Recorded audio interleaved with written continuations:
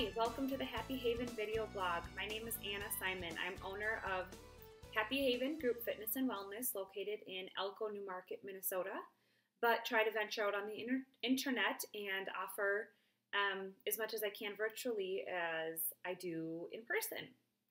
Today I'd like to talk with you about the missing link for health.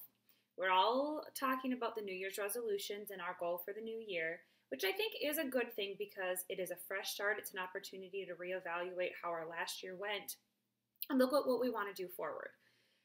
Any successful person says it is all about setting goals, both personally, in business, whatever it might be.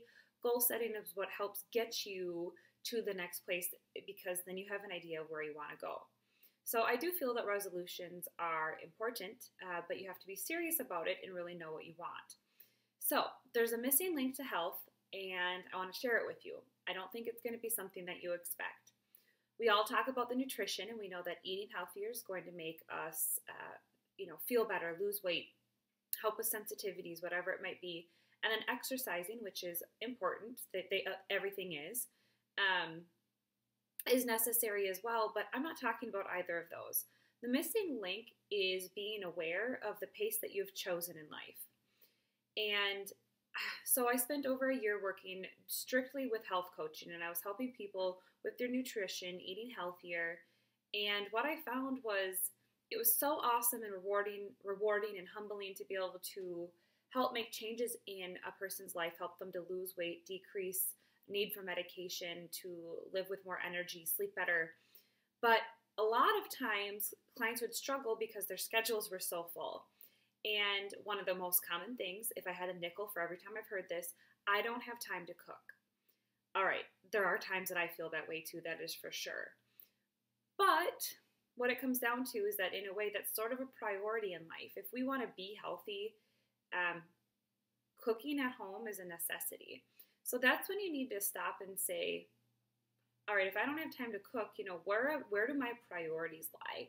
And I really think that life is really about knowing your priorities and being able to reprioritize.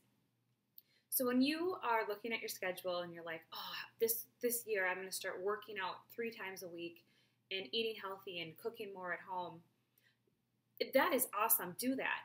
But what's going to have to be taken off of your plate in order to fit that in? We can't expect that you're just going to add that to your already busy life. So it comes back to making the choice of the pace that you want your life to be going.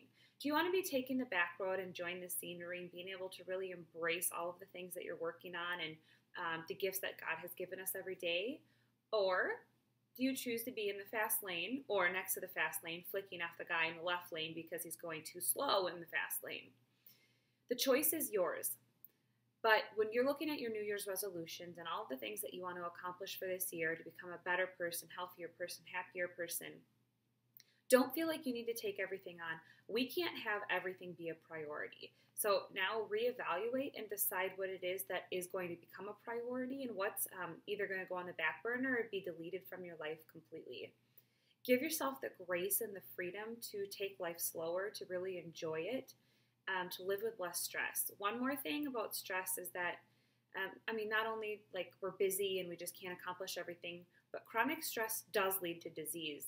So you can't be fully happy and healthy until you can reduce the stress in your life. I know this personally. In over the last few years that I started my own business, I've put a lot of pressure on myself, and before I knew it, I was breaking out in acne. I had gained some weight. I was having more anxiety. I had heart palpitations. The last final straw was that I broke out in a stress rash.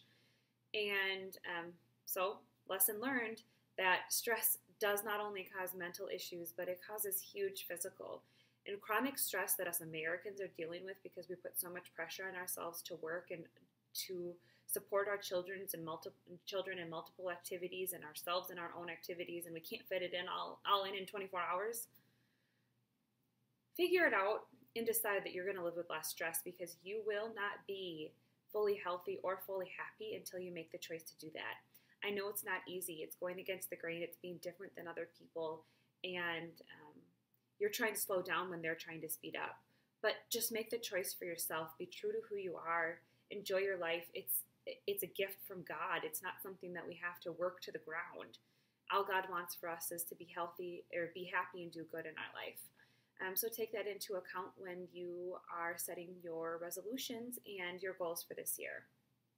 If you want any help with this, I'm a personal and group wellness coach. I'd be happy to help you. You can check out happyhaven.com. We also have Amazing Group Fitness, which is a very supportive and positive environment of people that we would love to have you if you're in the Elko, New Market area. But either way, subscribe to this video blog, and we'll see you again soon. Thanks!